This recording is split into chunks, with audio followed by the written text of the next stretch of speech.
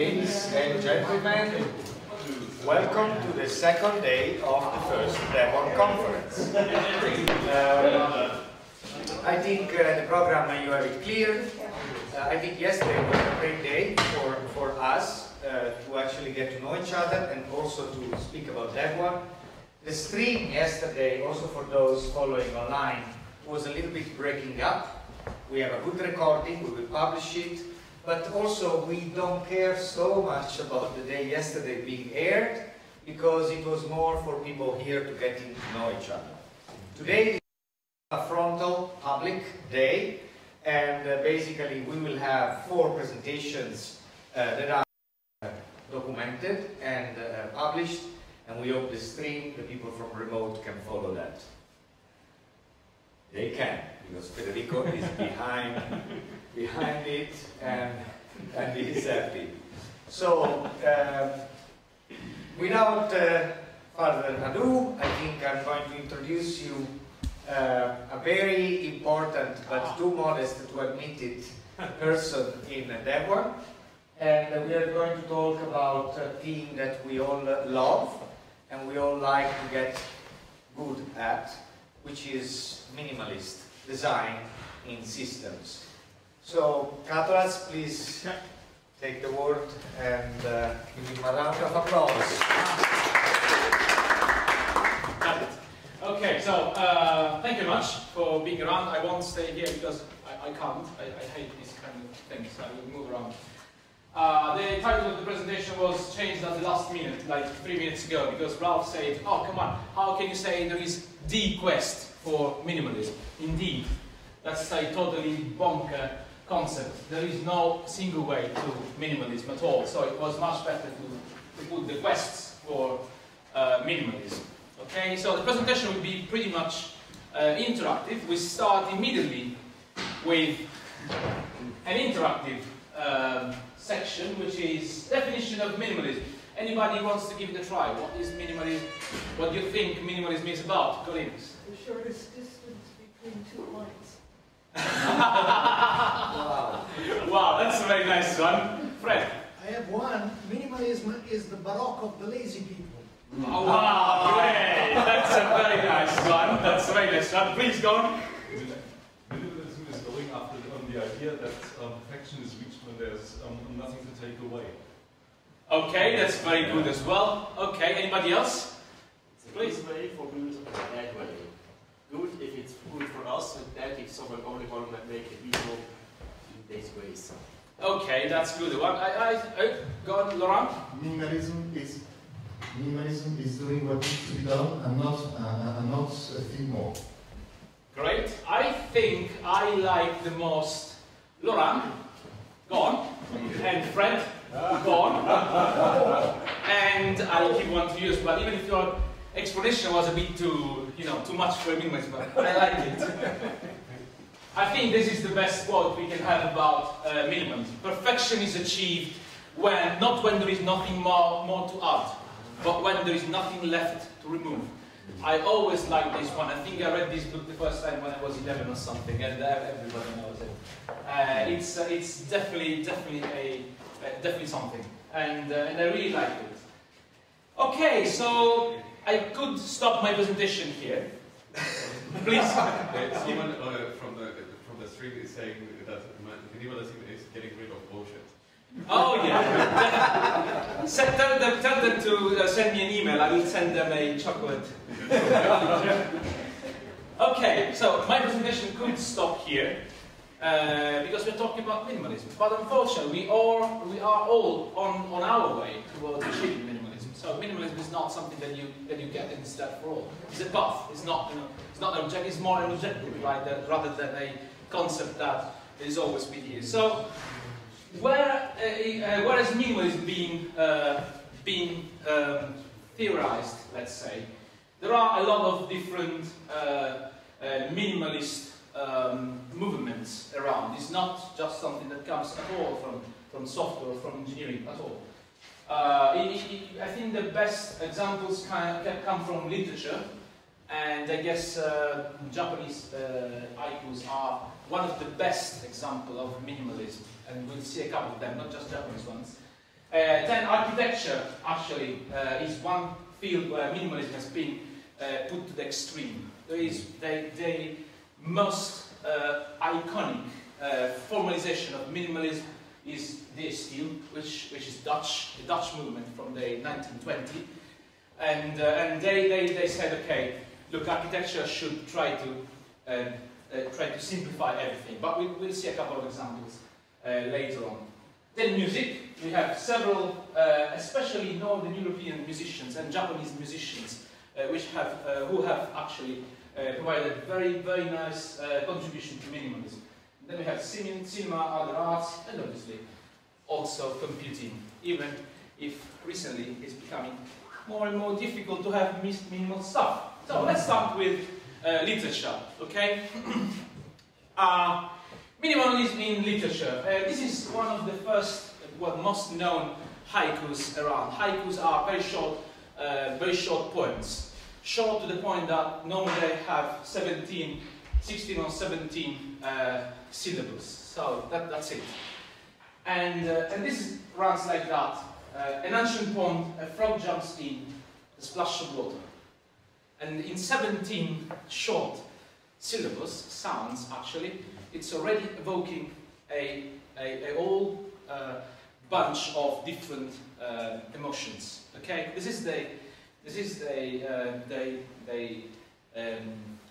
goal of this kind of composition. But I'm not an expert in Japanese haikus at all. This is from one of the masters, the masters of haikus. I will give you more mundane examples of haikus from a very good friend, it was Gabriele Zaverio from Freaknet, who actually challenged himself into haikus of different sorts. And let's start with the first one. This is one that was composed last year, and says, "Forget it," he said, and shot himself. Wow! I mean, it's how much there is behind it. I mean, what kind of emotions it brings to you, okay? But you might be more geeky people. And then I have another one for you. This fall, fresh backups on the shelf. The sun is shining. It's absolutely awesome. There is another one which is even better, and it's security through obscurity. I turned the light on. What a shame. I mean, you see, it's still haikus. We are still laughing about it. It's still literature, and it's absolutely minimal. It's bringing to us a whole bunch of emotions of all sorts of kinds. And then I close with this one. This is a very nice one. This was composed on the night before general elections in Italy. And it goes like, "Evening in Palazzolo, I wish you would turn around. No atomic mushrooms." I mean, this is so extremely powerful in Italian. I tried this translation. I hope Asbesto wouldn't mind it. But in Italian it's so beautiful. Okay? So this is the kind of stuff we are talking about. Architecture. So we said that minimalism is also about architecture. And this is an example. This is the only house that is considered fully minimalist. So this is the sublimation of the concept of minimalism in architecture. This is the house. It could be any house from any historical period in the human development. Okay, so it's the house. I don't exactly know where it is. I think it's in the Netherlands, but I'm not sure about that. Again, I'm not an architect. But this is the kind of things we are talking about.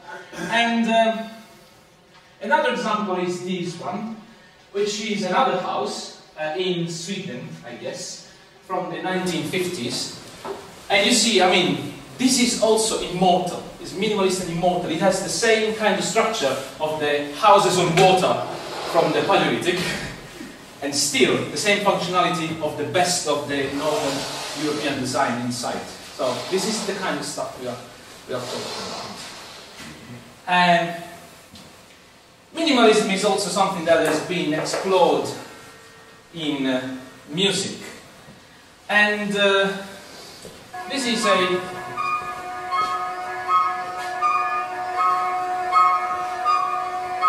a composition from a composer called Christensen from the 60s and 70s. We'll stop soon, no worries.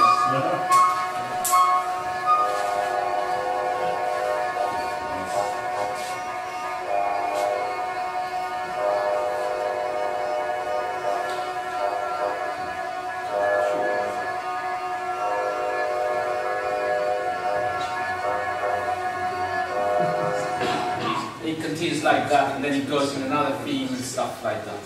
But it contains very few basic sounds, and then it continues, goes on and on. And then we go to something that we should know much better, the World Wide Web, okay? Which is, you know, minimalist by design. If you look back to the first web page ever published, it's saying, come on, the web is gonna rock the world, because it's so beautiful, so minimal, so broken today. Definitely. And I won't go any longer into the reason why the web is broken, but there have been some attempts into getting the web back to the original design. Okay, at least 3 different proposals, and I will show you them. The first one is this one, and says this is a motherfucking website, and goes on and on in saying why this is the kind of style that website should have. Minimal, very essential, straight to the point, just using very few tags and pointed list and stuff like that. Okay, this is the first example, number 1. The second one, why are you laughing at me? Sorry? Reading. Oh yeah, you have the links afterwards. The second one is this one, this is still motherfucking website, and this looks much more like the websites of today, if you think about it in terms of style. But come on, don't laugh at me. I feel bad. But you know, it's still pretty much straight to the point. Okay, so this is our example number 2. And then we have our example number 3, which is something that authors define, oh, this is the best motherfucking website. Okay, and it has lots of stuff. It has some color, it has links of different colors, it has style sheets, it has also JavaScript, it has all sorts of icons, CSS3, HTML5. It supports HTTP2, whatever else. Images of cats. There's internet is for cats, for kittens, you know. Yeah, it is satire. They say, okay, the previous examples are just lame. Great. I said, okay, which is the most minimalist website according to your taste? More chocolate eggs, honey? The first one. The first one? Yeah, because there's nothing left to take away.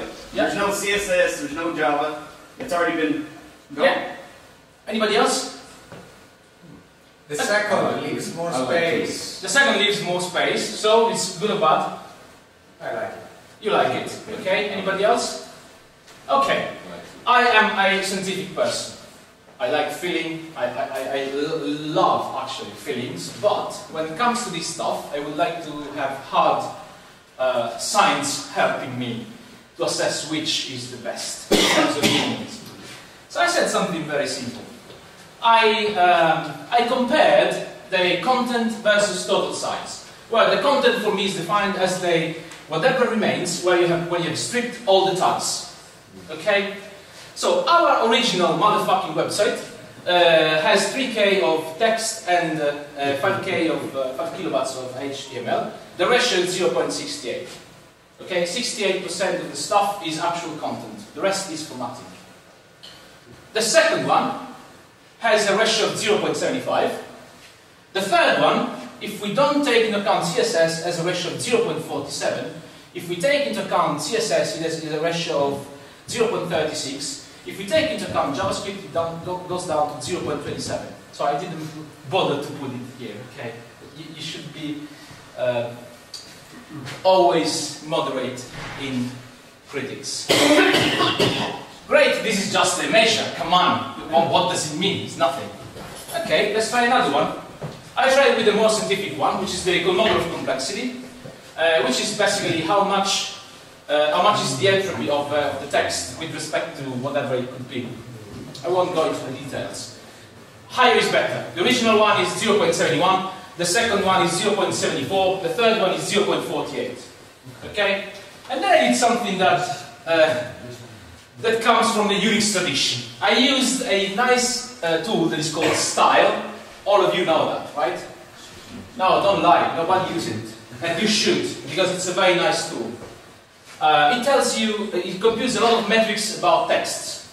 These appeared in Unix Documental Workbench 1.0, 1978. Okay, before version 7, Unix version 7. So, 100, in this case, I selected one of the index. 100 is easy, 0 is hard, in terms of readability. Great! The best motherfucking website is at 52. The second one is at 71. The third one is at 77. Okay? So in terms of how hard it is to just read the text, the third one is even harder. So they claim to be the best motherfucking website, forgetting size, forgetting everything. In order to make their point, they had to use a much harder to read text. What kind of minimalism is that if you have to explain it? Come on! What are we talking about? So, just to recap, to summarize, the first one is best in readability, because it has the highest index in terms of readability. The second one is best in content versus bullshit ratio, because it just goes straight to the point, doesn't use too much. The third one, well, they have possibly totally missed the point. At all, despite they say they are the best minimalist, whatever stuff around. So the quest for minimalism, from the web point of view, is not just about size. It's not about size. It's not just about readability. It's not just about cuteness. It's not just about how many times you've stripped off. It's exactly about how efficiently information is presented to and accessed by the readers. Presented to and accessed by. So it's not just a matter of presentation, how does it look like, but how easy it is for the people who actually read it to understand what you wanted to tell them. These are two different things, completely different things. Okay, this is the lesson we can say we have learned today from the web. Let's go to something that we love. We like much more software, okay? There is so much minimalist software around, right? For instance, in Unix, keep it simple, stupid philosophy at work, everything is was conceived like that in the Unix world. Simple tools, set, cut, grep, tr, cut, paste, oak. I bet that at least 40% of you didn't know that we had cut and paste in Unix. I'm kidding, I know you don't. Small orthogonal API, at least initially, we had 29 system calls. In Linux today, we are beyond 320.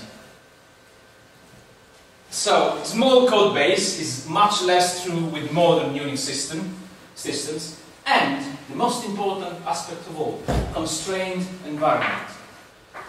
Constrained environment doesn't mean that you are not able to do stuff because of just technological constraints. You might not be able to do more stuff or to add more bloat just because you don't want to. You have decided that your design must remain simple. This is what they did when Unix was ported to the VAX architecture, which was much more powerful than PDP-11, yet ran basically exactly the same code, although there was much more room for bloating it up. They didn't, because they had decided that the constrained environment was key. Okay? Unfortunately, this is not always the case. This is how the Linux kernel size has increased over time. This is just bare measure. Forget the real numbers, just cut all around, just to give you an idea. We started with Linux 2.0 in 1996, up around 8 megabytes. It's the all source code in target zip. And we are at around 94 megabytes with Linux 4.0, which has risen a bit more to 110 megabytes with Linux 5.0. Okay? So, is the Linux kernel an example of minimalism or not? That's a question for you, and there is more chocolate eggs to come. According to you, is the Linux kernel minimalist or not? No, and it never aimed to be, from what I understand. Because they want to support variation of hardware, people, needs, Okay. Anybody else? It could still be classed as minimalist, except that they're growing the support for various different architectures, memory, CPUs, GPUs. Okay. And that's going to cause it to just rise continuously until they start culling the really old stuff, which I think they do, but maybe not as often as... You know what is the largest directory in the Linux source tree? If you ever have a tar unzipped the Linux source tree. I'll tell you. It's the directory called drivers. Today it contains 85% of the code in the Linux kernel. But that's unfair because most of the drivers are in other parts of the kernel. Under FS, for instance, all the file systems. Under net, all the different network protocols. If we just strip this stuff, the kernel itself has remained at an astonishing less than 5% of the whole mess. So the kernel itself, it's still a very small piece of code. Any of you can go through it and understand what is going on. Any of you can go through it. But what has grown around it is a wealth of other stuff which is needed to support new needs, new users, and also it was also needed to support other as old as 35 years ago. You still can, in principle, run the Linux kernel on a i386 with an ISA or an MCA bus from 1993. There is no other operating system nowadays that can do the same, except for NetBSD. None of them, because the legacy is important. So minimalism is not just about size; it's also about creating minimal disruptions in your user base. So I'm not sure whether Linux is or not minimalist, but for sure there has been some drive to keep it small as possible, while at the same time maintaining as large user base as possible. So we'll stay here with a question mark maybe. But there are some good efforts to re-establish minimalism, at least in the Unix field. One of the most well-known examples is Katolaz, which is a community of coders that has started at the end of the 1990s to rebuild the old user space with simple tools. There is another community which is much newer but has roots in Katolaz in many ways, with Bitrage. Parasite is one of the most prolific members of this community. Oh, by now I think all of you have a Gopher client installed. We make sure of that, right? That's right. And they are concentrating on minimal software, minimal protocols, Gopher, security through minimalism.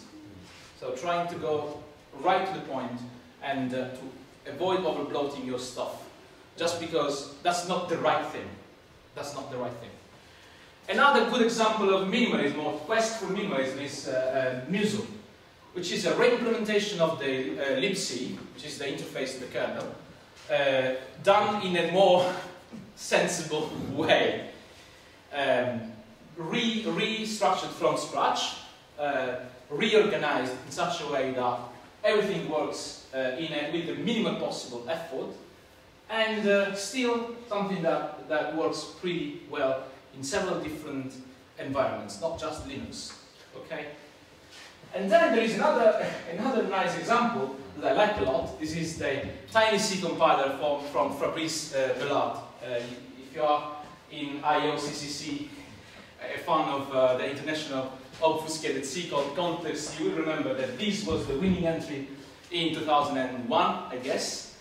And this is a compiler which started in 2 kilobytes. ANSI C compiler, which originally was a complete ANSI C compiler in 2 kilobytes. Now, okay, then he de-obfuscated it and made it a project, but still is the smallest possible, one of the smallest possible compilers, fully ANSI compatible compilers around. You have it in Dev1 Minimal Live, by the way, by default. If I had to put GCC there, we would have need to add maybe 30 or 40 megabytes more bloat. Okay? Oh, sorry, more stuff. But with DCC we don't. And then there is another nice example that is LibreSSL, which is an attempt to rethink TLS from scratch, still from the OpenBSD crew. Now there is another quiz. What do you think is the most powerful ASCII character? Oh, no, I'm not talking about a Dev1 character which uses Dev1 ASCII. I'm talking about the ASCII charset. What is the thing that if you removed it would break apart Unix in the most possible... Yeah, please? No. No? Escape. Escape. Line feed. Line feed. Backspace, obviously. Backspace. What else? 13. Enter. Okay. Carriage return. Okay. I think I'll eat this one. I'll make an example to get us closer. Do you know what is large-scale distributed computing? If you don't know, it's just a way of distributing a large task onto different CPUs automatically. So just fire up the task and it will be executed, and then you recollect the result and you are presented with the result. Okay? Great. There is a fantastic platform developed by Apache, which is called Hadoop. Oh, by the way, the bullshit version, that page is 0.41. Okay. But, I mean, we're not interested in their web pages for the moment. It's a nice platform with nice roots into functional programming. It uses MapReduce and stuff like that. Anyway, so, what would you use Hadoop for? One guy said, okay, I have 1.75 gigabytes of data about all official chess tournaments played around the world in the last century. Okay, this is what you can download, for instance, from the Weekend Chess, TWIC, if you are into chess. Thus, compute some statistics on the number of ties, wins with black, white, and whatnot. Solution 1, use Hadoop with MapReduce. Several machines, actually 7 CPUs, took 26 minutes. Okay? Solution 2, use a pipe of 3 comments and do the same bloody stuff in 12 seconds. I'm not kidding. This is what this guy did. This is what this guy, oh, this is Takled, this is Musil, sorry, I should have, this is Apache, this is what he did. Command line tools can be 235 times faster than your Hadoop cluster. He ran it on his computer, 12 seconds, instead of filing a job on a cloud whatever in the East Coast. Please, you have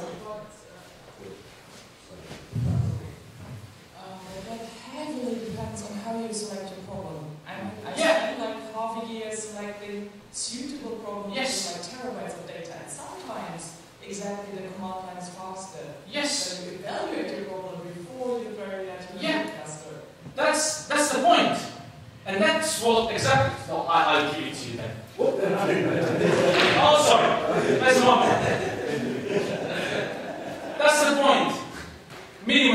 is not about facing the problems head down with all the canons you can find around. Minimalism is sitting down, try to understand what the heck of a problem you have there, and try to see which tool can actually do that. If you go through this page, you will have the link in the presentation anyway. The presentation is just with text. Okay? I'll explain later. And you'll see how he did. So he started with a simple example. He said, okay, it might work. Then he went to something that took 1 minute. Then he said, okay, we can cut stuff there. And at the end, the command is really a pipeline of 3 commands. I think this is the final one. Yes, this is the final one. Okay? Okay, looks awful, but it's not that awful. I mean, if you're into org and find and other XRs, it's pretty straightforward. It's not rocket science at all. It's just thinking about the problem and solving it with the most effective tool. So the most powerful ASCII character, if you remove it, nothing will even boot, is pipe. Absolutely, because this is the thing which allowed Unix to become a system usable by people who couldn't actually program. It was invented in 1971 by Doug McElroy, who was the head of the Unix, well, it wasn't called Unix at that time yet, the Unix group, room 1174 in AT&T Labs, Murray Hill. He came up, coded one night, and said, look, process must be connected through a pipe. And they wrote 120, they say, they, I mean, Ken and dentistry say, they wrote about 120 scripts on the first day, just because they could take the output of a command, pipe it to something else, and do something more. That is the single way that has boosted Unix the most. Use simple mechanisms, connect simple stuff, get something that is much more than the sum of their parts. Because that pipe is just made of silly comments. But what it does is absolutely awesome. It's much more than the 3 comments one after the other. Okay, let's get back to something that we might know better. Linux distros. Okay, now that we have yet another question. And I have always been passionate about minimal Linux distros. I will show a couple of them. But before we go to that, do you remember which distro used this logo? I'm getting old. I'm just 39, but I feel very old. None of you. Tom's? Very good. You get one. Tom's root boot. Ah, sorry, I was kidding. Understood.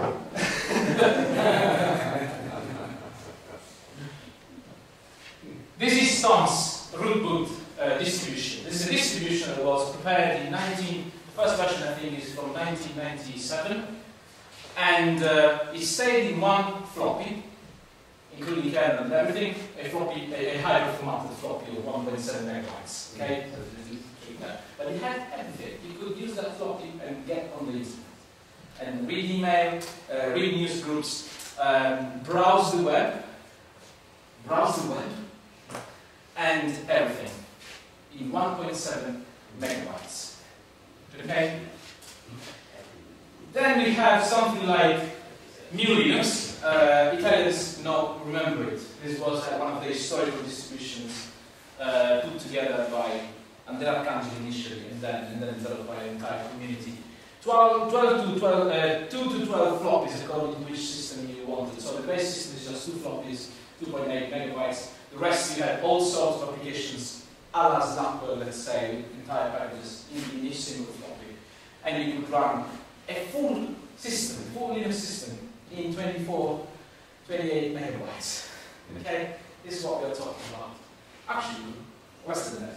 And then I think the one that is the distribution we are all remembering with fondness is downstall Linux, which learned us how to stripped down systems that were already in the region of 1 gigabyte at this point. Okay?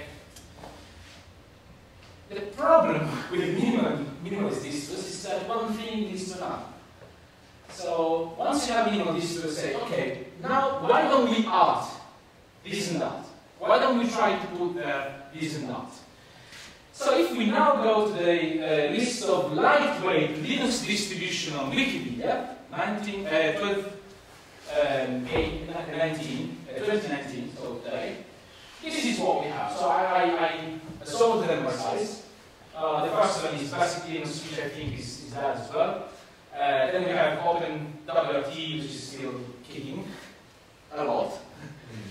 And then we have something that is around 8 megabytes Alpine Linux and 10 megabytes for the disk, tiny core, Nano Linux, Down Small, which is dead, Cytax, which is dead, and then we start with a level of distributions which are up to 1.7 gigabytes. A lightweight distribution in 1.7 gigabytes. Come on! It's like saying a lightweight man of 135 kilograms. Right? I'm not that far from that, but still. I don't claim I'm slim. I don't.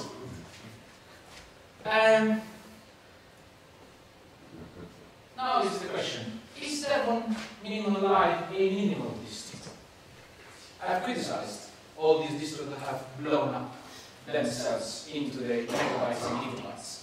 The level minimal life in JSC is 300 megabytes. In ASCII is around 360 megabytes. Now I ask you, is level minimal life a minimal distro? If you just look at size, we should say no, minimal. I think I would argue the same way as what I argued about Linux.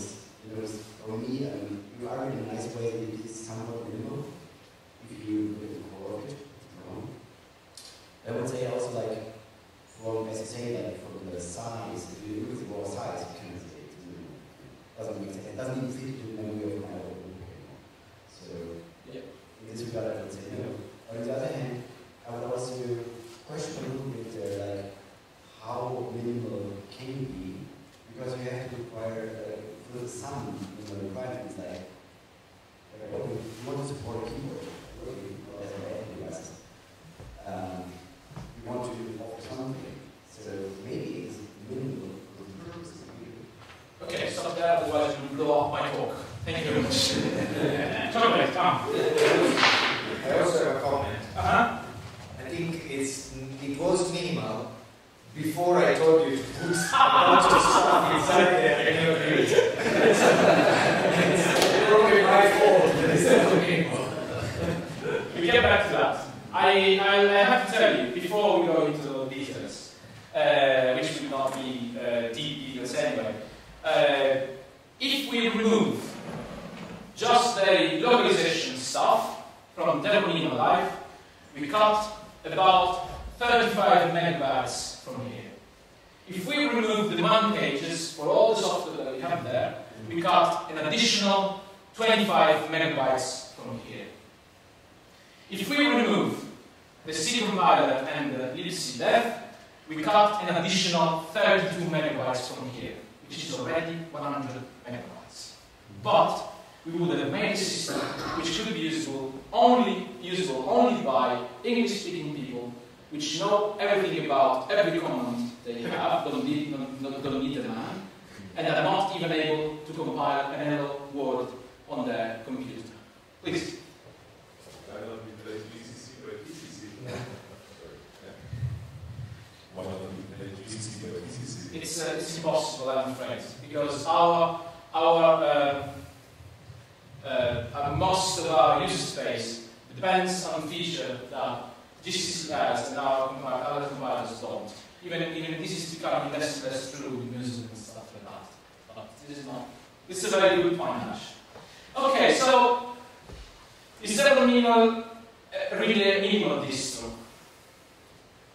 I put forward a minimality test, not just to excuse myself, but It has a whole lot of admin and recovery tools. It can be used as a recovery tool by itself. There is no totally useless stuff. There is exactly one application for each kind. You will not find 3 email clients. You will not find 3 browsers or news readers. You will not find 3 of anything. Just find one. Whatever I choose. If you have comments on some suggestions, please send them over. But you find one. This constitutes the necessary environment, including games and fun, for blind and visually impaired users.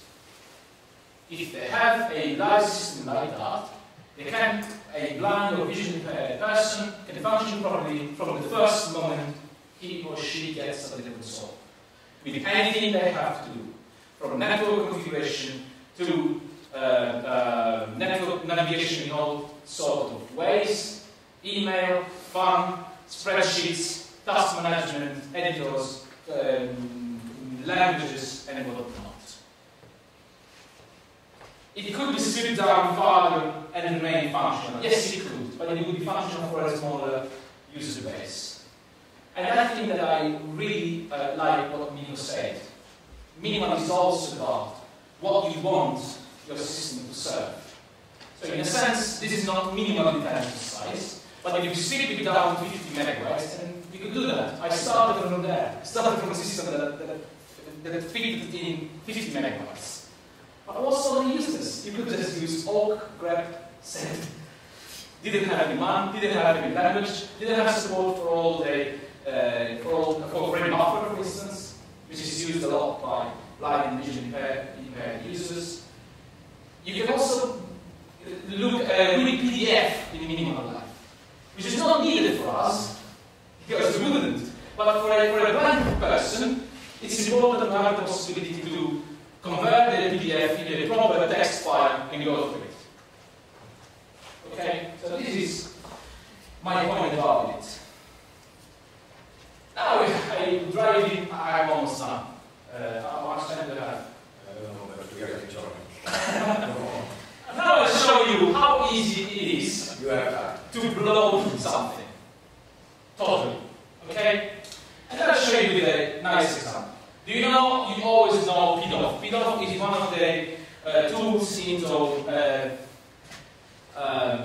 sysadmin scripts. Sysadmin tools, however it's called. I don't remember that. Whatever. One of the 3 binary packages of sysadmin.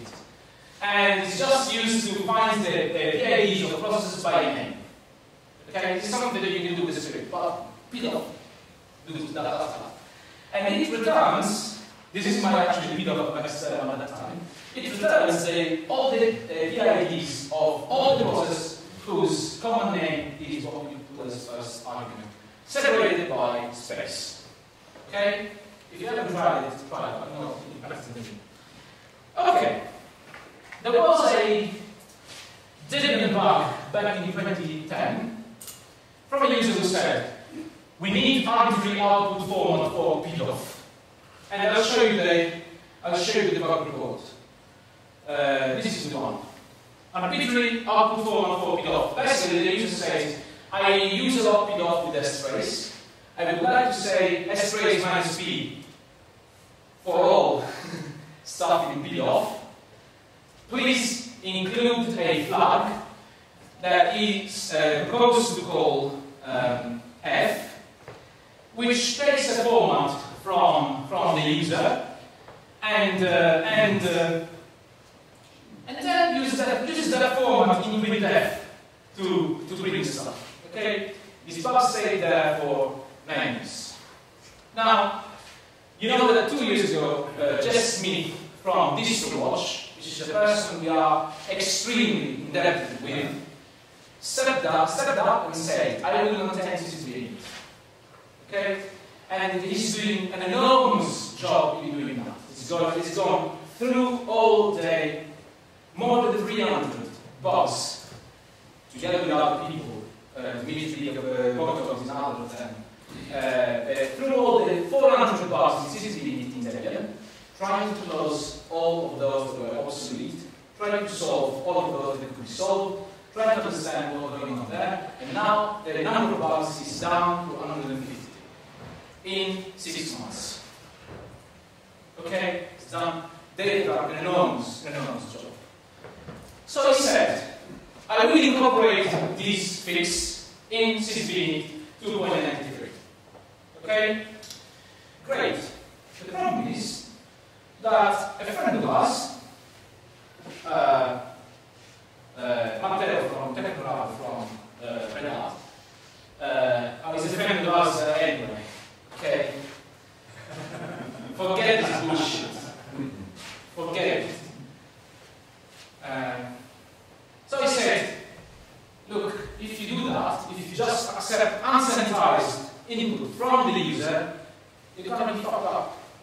And this is an example. So he showed that it's possible to read the stack of the calling process and retrieve sensible information. Because the patch was ill-posed. So Jesse was in good faith, but the patch was actually a security risk. Okay? So, they say, within the universe of process which was passing and trusted data directly to the F argument. And then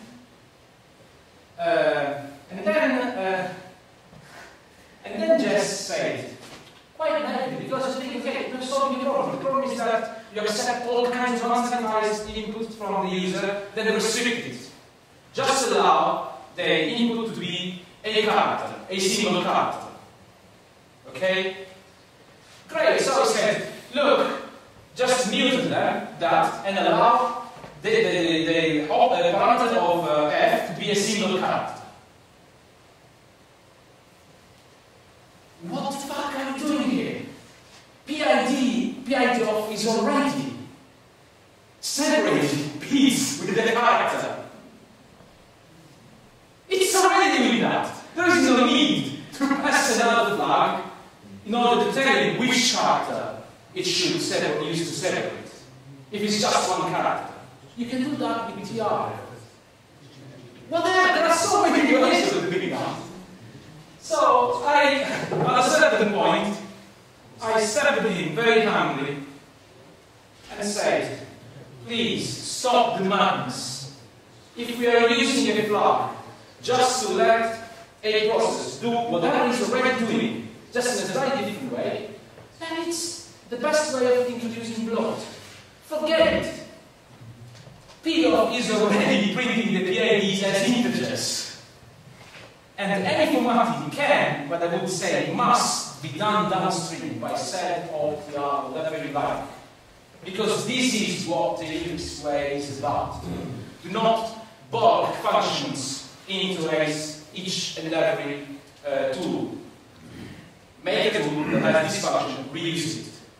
Use the bulk as much as you can. Okay. Minimalism in Dev. Is there a minimal distribution in any way? I think I will surprise you by saying that the most minimal element of Dev1 is a prologue. It is, and I will show you that this is the case. A prologue is the most minimal element of Dev1. What does it do? Now, let's start with what a prologue does not do. Umbrella is not serving any package at all. Umbrella is not hosting a Dev1 repository at all. Umbrella is not redirecting you to a Debian repository at all. Please, record it. Send it to the mail list. I'm so silly fuck. Tired of reading the same stuff. Oh, Umbrella is working and don't get redirected. No, it's not a problem. Umbrella is working fine. Okay? So it's not doing any of these things. So what is he doing? Umbrella is an asynchronous tool which pulls down Dev1 and the corresponding Debian suites, parts of the repositories. It creates a merged repo for each suite where the Dev1 specific packages override the ones coming from Debian, because this is what we want. And then it signs the repository and in-repository files of each suite. If you have a doubt about the Dev1 having a problem with design keys, you have just check this twice. Okay, that's enough. This is a GPG 8092 bits key, which is signed in our repositories. And this is a machine that is offline, not reachable except by 3 people, and absolutely very hard to get into. Okay? Then we can discuss about HTTPS or whatever you like. But this is what has made your Dyne repository fine and absolutely secure. Okay? And then at the end it pushes the repo to package master and packages. Okay, this is the old picture. We wanted a nice picture, sorry for that, I'm not able to bring a nice picture in a small amount of time. But this is the old picture. So, developers, which at this point will become developers, contribute to a package pushing into Git Dev1conf, which is our GitLab server. Then somebody who is authorized to do that fires up a build in our continuous integration infrastructure, which is served at the moment by Jenkins. Okay? Jenkins has a pool of build hosts, which are for different architectures. Each build host is given the sources, build them up, sign them, and get them back to the CI server. The CI server finally pushes this stuff into Duck. For those of you who don't know what Duck is, it is a repository management tool which has a database on the backend to maintain all the metadata about the repository itself. Then Duck pushes the Dev1 part of the repository, just the Dev1 part of the repository, to package master. Okay? At this point, every 2 minutes, an Aurora job is run.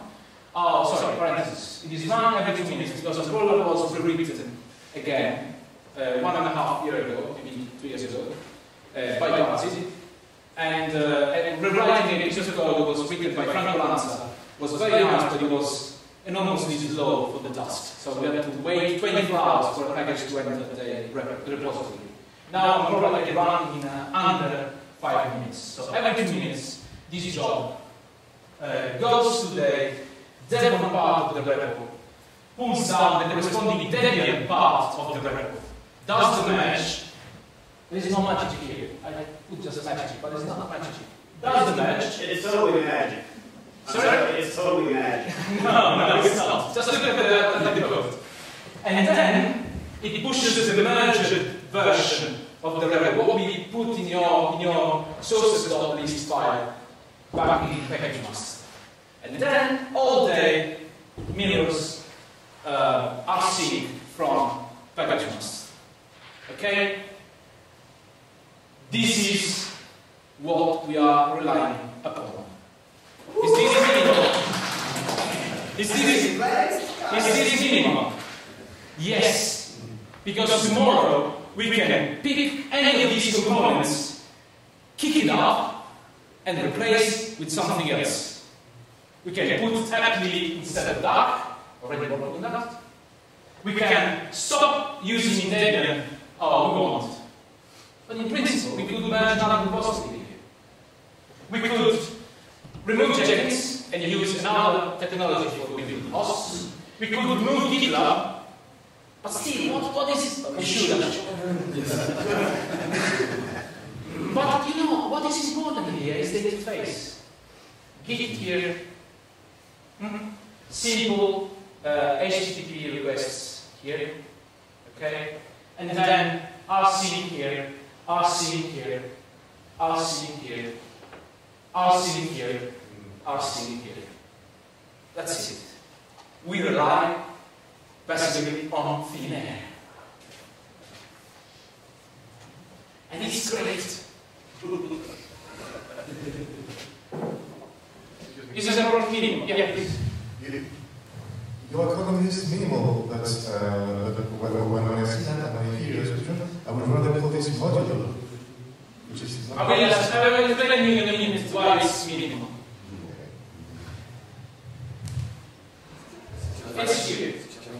See, if you think about it, if you have to fork a new distribution from an existing one, you should in principle have a solid base which you manage. Which means you have to build up, provide packages, and put them in your own record. If we had to do that in 2014, 2015, we wouldn't be here today. I'm sorry. If we had to build even 1,000 of the basic Dev1 packages, there wouldn't exist any Dev1 at all. Next time, and then people who worked at the first roller were absolute genius. In the best Unix tradition, we use whatever we have, minimal effort, minimal intervention. We use whatever we can use. Then most of the Dev1 is fine for us. Let's just tweak it up.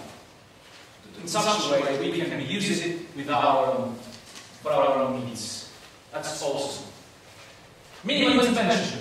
Up only see standard HTTP redirects. If you know difference between a Dev1 and a Dev1. No difference at all. Up doesn't really realize it because also the CDN is making redirects as well. So it's fine. It supports it. It's fine. There's no difference here at all. It's a small code base. It's 1100 lines, including comments. Any of you could go through that and understand what's going on. Every Dev1 should fail every day, unroller and Dev. If it wasn't enough for these two components, we wouldn't be here. We wouldn't have a desktop Dev1, most of them wouldn't have a lot of stuff around. We would be stuck with a minimal system which could contain something like 70, 100, 150 packages out of more than 35,000 source packages. So please, cut it off. Cut it off. And practice to components every single day when you use your Dev1 system. Last bit, I'm done. Another example of minimalism.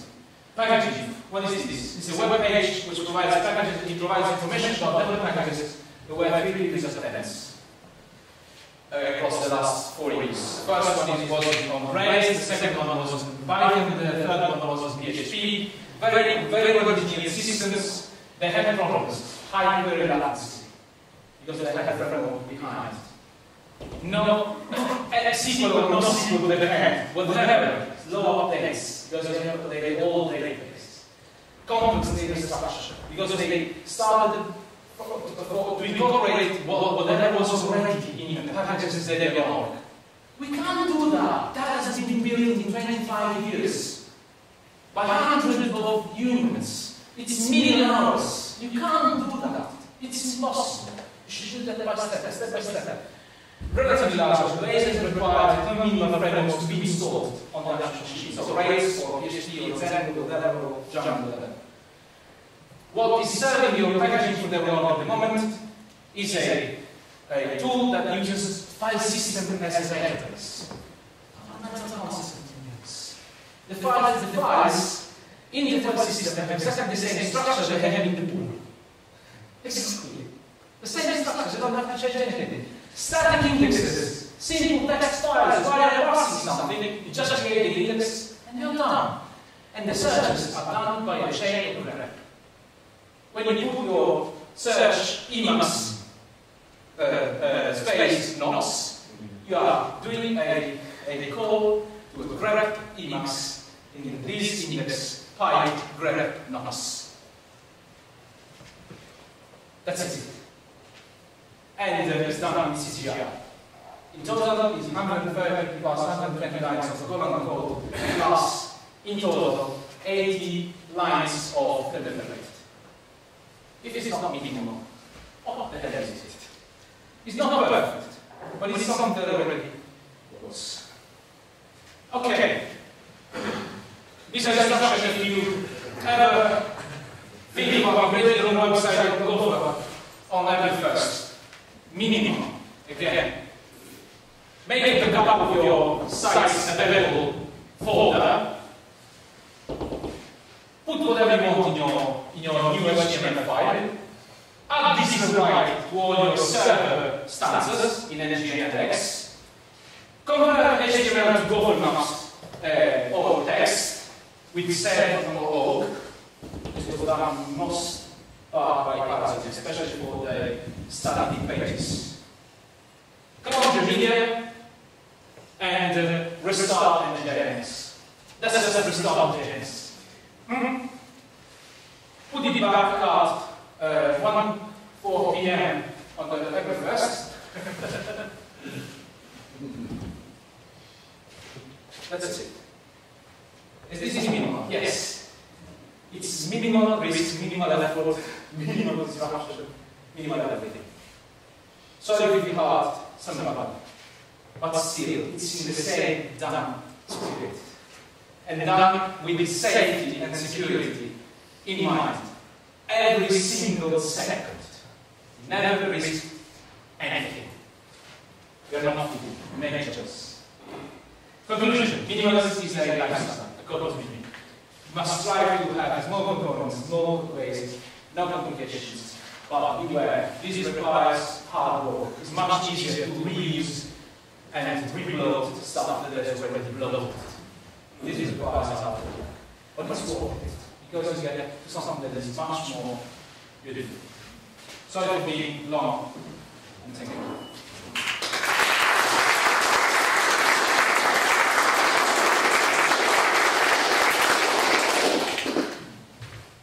Thank you very much, Katolaz. I think I'm not sure if we do Q&A because we are running a little bit late. Okay. If there are some really pressing questions that shouldn't be on camera, should be on the record, please raise your hand and we'll take it.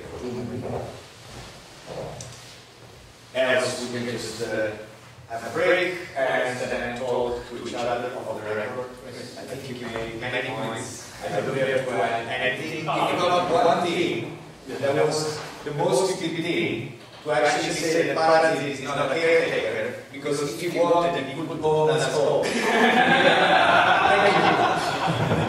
you.